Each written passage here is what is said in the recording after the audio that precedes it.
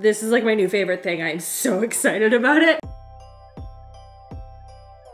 I cannot tell you how much I've been waiting to film this video. Look, I have my Santa hat. These are among my favorite types of videos to film, and so I'm very excited because I found a ton of different like Christmassy kitchen gadgets as well as some recipes that we've never tried before, and we are gonna test them today and see what is worth making and buying. And today's video is sponsored by KiwiCo, one of my favorite brands for creating these like crates, these projects that your kids can put together that are all around art and engineering, math, science, and they're always done in such a fun and memorable way. Like my kids really love the koala crate as well as the kiwi crate, but they have a ton of different ones for all different ages that you can choose from. My kids and my niece actually just finished the kiwi crate a couple of days ago, so hang on, I have to show you. It's this really cool like mechanical sweeper thing. It's really cool, hang on.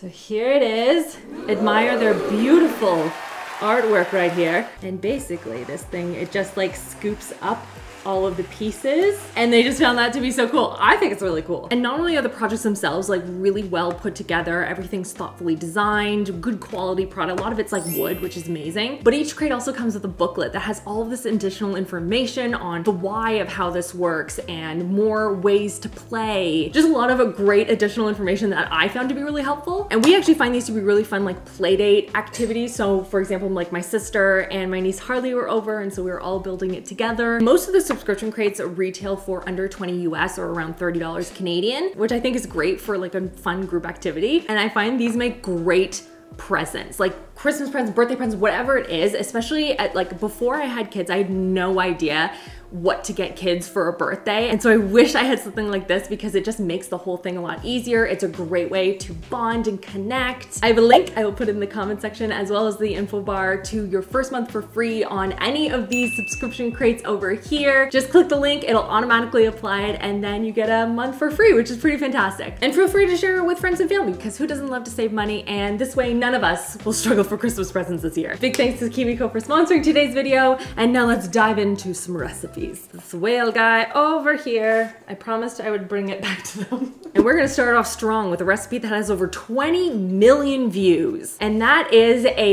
sugar cookie fudge. It just stopped recording. Combines a lot of my favorite things. You know the drill, over to the stove. All right, so into your pot, you are gonna add 2 12-ounce bags of white chocolate chips, 1 1/4 cup of sugar cookie mix. This is just like the powdered stuff. And 1 can of sweetened condensed milk. And then we're gonna stir it continuously on medium-low. Closer to the low, just not on like a low-low. And this needs to be stirred continuously so that it doesn't burn. You're just gonna keep doing this until everything is melted and blended together. All right, let's skip to the good part. Okay, there we go. I have to keep stirring it because it will burn. So now at this point, now we're gonna bring it back over because now we get to add sprinkles. All right, gotta move fast on this. So now we are adding no more than 1/2 cup of sprinkles. We're gonna add that in and stir. Don't melt, don't melt, don't melt, don't melt, don't melt, don't melt. And then it's gonna go into this nice little baking dish I have here. I'm gonna stick it in the fridge and it needs to cool there for about 1.5 hours. Then we can taste test it. Okay, in you go. Also, she said to pat out any like additional like grease, I guess, if you see any. So I will do that as well. And yeah, on to the next. Okay, now on to a kitchen gadget. And this is one I've never tried before, but this feeds my inner like Christmas being in the kitchen baking soul. And that is these adorable like pie, like mini pies in the shape of like Christmassy things. Really only one of them is a Christmas tree. The rest of them are like kind of wintry, but still, if I'm not still using these when I am a grandma, I'm gonna be mad at myself. We have like obviously a snowflake as well as mittens and a tree. So I figured we'd do one of each. And the way that these work is they have these little designs sort of on the back. Oh, I just smudged it. Fine. They have these little imprints on the back here that are supposed to create like air vents, which I suppose is important when you're making a pie, which I would definitely know. So we are going to start with the mittens. This is like pre-made flaky pastry, by the way. In case anyone was wondering on my level of grandma-ness. Is this homemade? No, it's not. Okay, and then you smoosh it down. I think it's gone all the way through. It has not gone all the way through. Let's try that again. Like when I'm so sure too, I'm like, yeah, it definitely has. Like it's so thin. Do I need to like do this, kind of like when I play Play-Doh with my son. You gotta wiggle it around, buddy. Okay, okay, all right, maybe. Oh, I think it worked. Oh my gosh, that's amazing. It didn't cut it through, but I don't know if it's supposed to. Maybe it's supposed to. No. No, I don't think so. Okay, let's do the other one. Push, give it a wiggle. So excited. Then I figured for the actual, we'll do the Christmas trees, well, obviously, but I figured for the filling, we would do the jams from the last video. I mean, you could do anything. You could do apple, you could do strawberry rhubarb, you could do cherry. Cherry would be really pretty. They don't cut all the way through very well. Minor design flaw, the edges of the plastic aren't sharp. Do you need to be this careful? Am I going to be this careful? Yes, I am. And we're gonna put these in here, like so. And then we're gonna fill it with some jams. I went to go check how much filling to put in these, and I think these are supposed to come out. Like, I don't think they're supposed to be in there. Are you supposed to be in here? No, it's not. Well, that's annoying. How am I supposed to get this out? Did I push hard enough? I thought so. Oh, can you imagine doing more of these? Ugh, because you know I'm not gonna settle until these are like perfect. Type of grandma I am. All right, well, let me get these all cut out then. Okay, I did it a little bit differently for the Christmas trees. I basically stamped it down and then like ripped off all the rest of the dough around it. That was way easier. Gonna keep it simple, fill it with some jam. And then I'm gonna add water to the edges. Then we stamp it and close it. Oh my gosh, it looks like those teeth that you see at the dentist's office.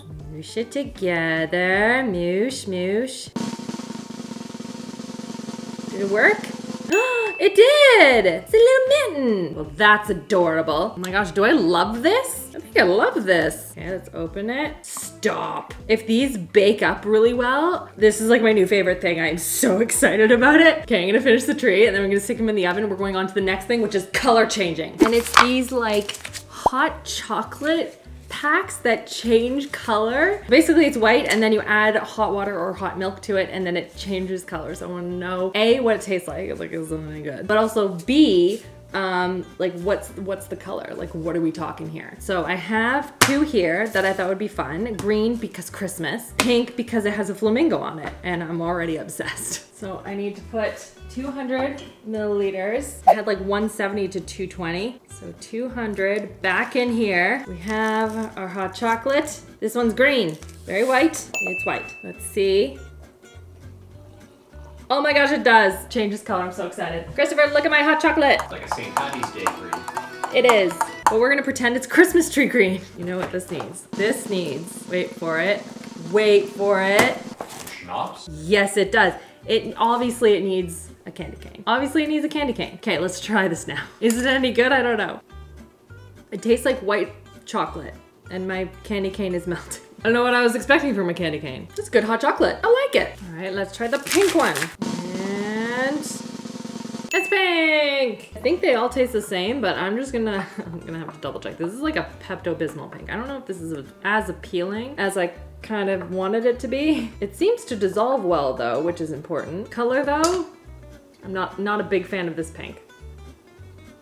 I'm a big fan of hot chocolate though. I don't know, they're kind of cute. I think they'd be fun to put in like as a stocking stuffer, you know? Like they taste good and it's kind of like a fun little party trick. But what I'm actually really curious about is putting them into something that was supposed to go in another video and didn't. It got moved to my freezer for a while and it's actually a Shark Tank product. And it is a company that makes like cookie shot glasses. And so I felt like I needed to save it for this video. So I got like a party pack. I got chocolate chip, churro, double chocolate, and red velvet. That way we could kind of sample some of them. The company's called Dirty Cookie, by the way. And they said that if you're not gonna use them right away, to freeze them for up to 3 months, which I've done. So this is the cookie, the chocolate chip cookie one. Nice, like a thick wall. And it says to microwave these before you put anything in them, but there's no conclusion as to what that time is. Like somewhere it said 5 seconds, another 5 to 7, and then another 10 to 15. So I'm not sure. I'm gonna err on the side of caution though.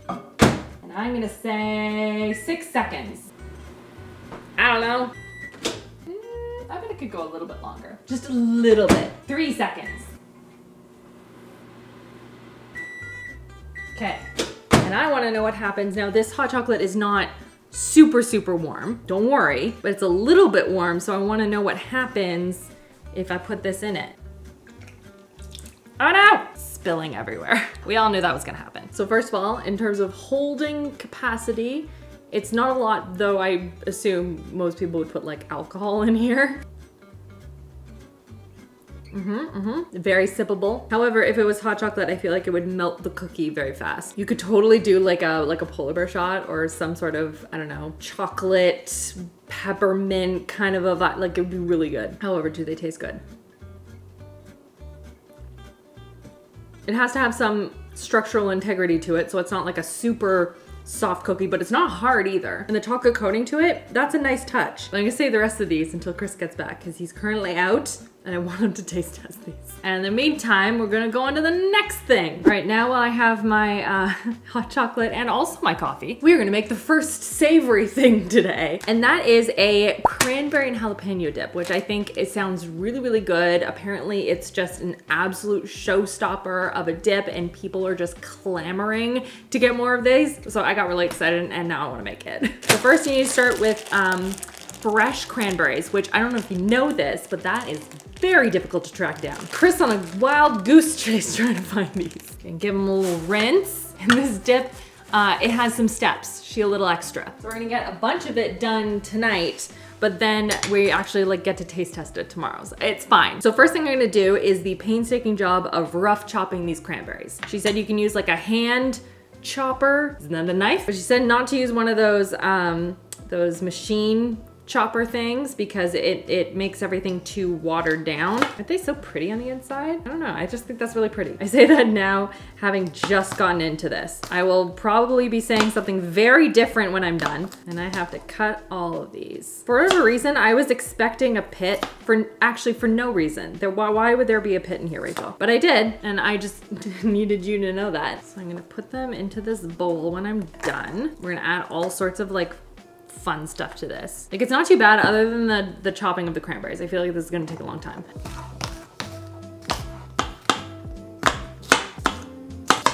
And then the other thing I'm gonna be adding to this as well is I'm gonna add in a 1/4 cup of green onions.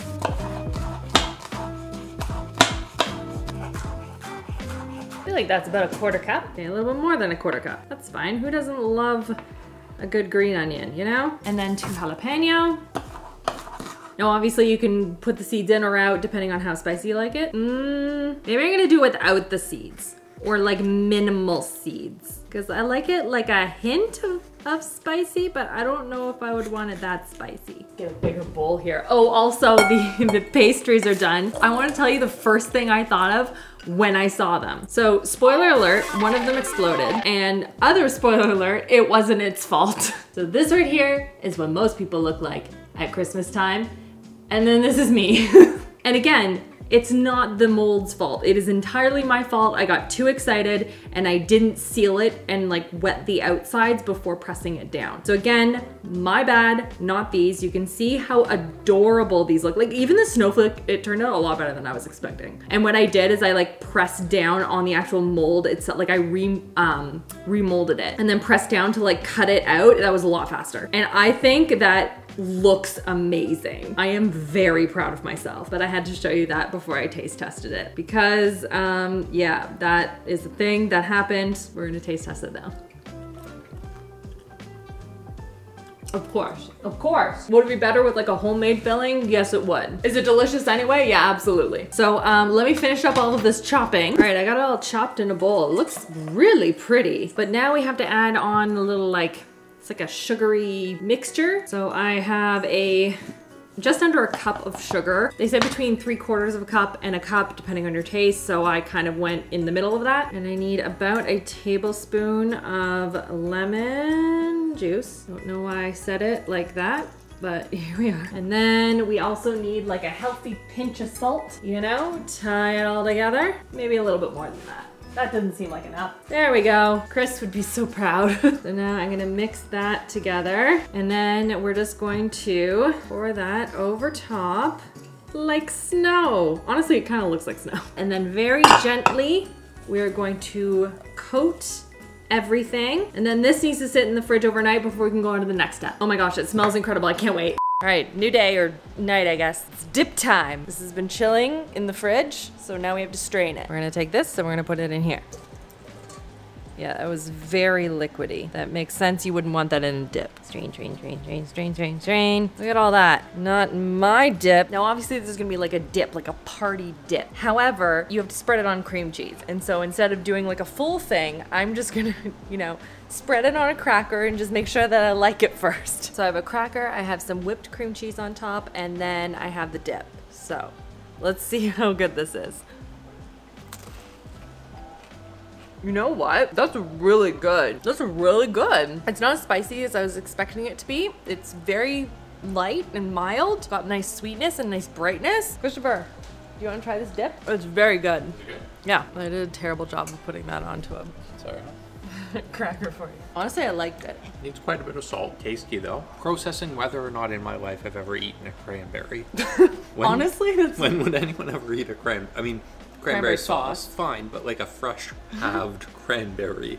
Technically, my mom makes them. She makes them in her cranberry sauce. Okay, but that's an Technically. ingredient in a.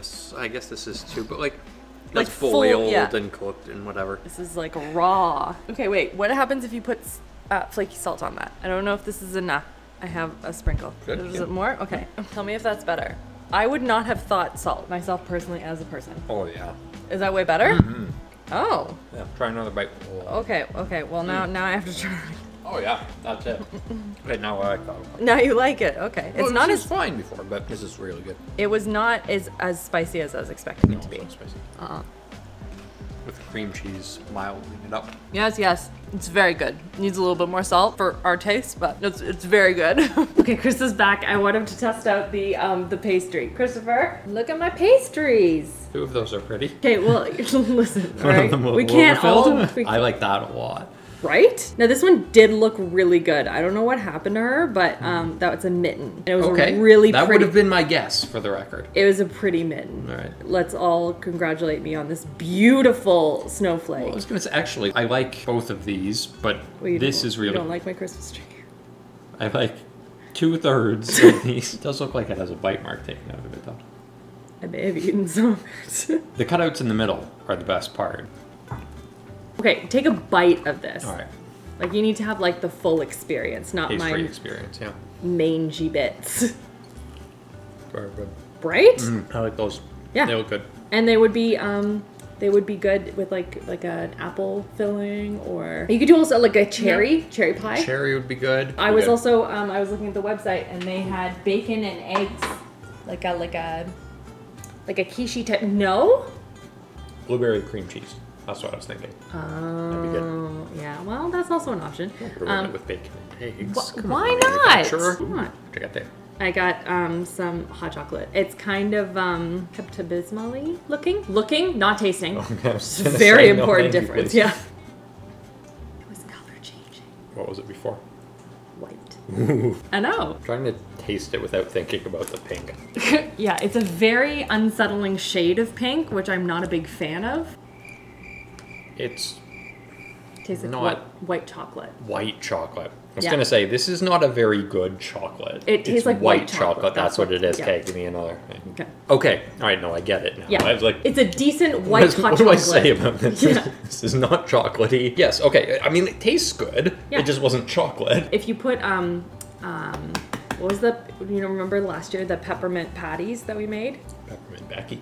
It's my own thing. I don't remember what the recipe was for that. What video was that? Peppermint patties. Unbelievable. It was like Creme de menthe, yeah. creme de cacao. And then it was in hot chocolate. And we took it to the Santa Claus parade. It was so good. I Yeah. feel like that would be very good in that. This is the last. I haven't tried this one yet.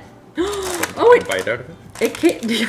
There's no bites in it. It's a sugar cookie fudge. I like fudge. Right off the bat, I will say, I do like the fact that the sprinkles didn't meld into like a brown goo, which I was a little bit nervous about that I would do that. However, I don't love the whole, I couldn't smooth it out really well. It wouldn't you know, maybe I just waited too long. Well- it was in stirring it. Hang on though.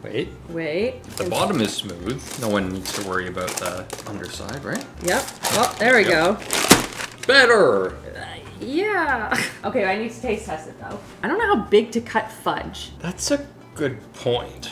I don't normally eat fudge, so how big does one cut a fudge square? I get tired of eating fudge after the first 2 bites. Okay, like, so like, oh, that was so good. Oh, that was good, but I'm done. Hopefully that's not the case with this one. But even good fudge, that's how I feel about it. It's a little bit greasy on the top. I guess this is technically the bottom. The bottom is a little bit greasy. That's okay. Cheers. Boop. It just tastes like white chocolate with sprinkles in it. You know, I get the condensed milk. Oh, it's so sweet. It is very sweet. I'm not sure I'm getting sugar cookie out of this. That's very sweet. Again, it is fudge. I should set my expectations. It's supposed to be sweet. I like the crunch of the sprinkles in it. I like that. I don't really, but I just don't like sprinkles. Unbelievable.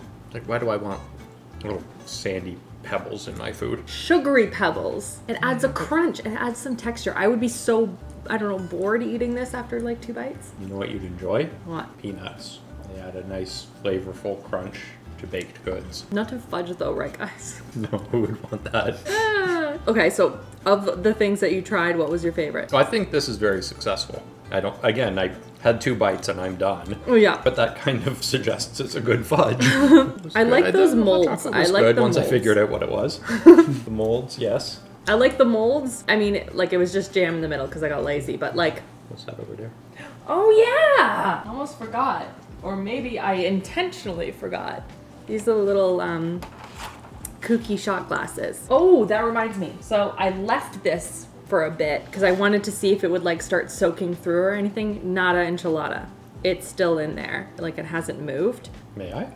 But do you want to? No, because it needs to be heated up a little bit. Does it?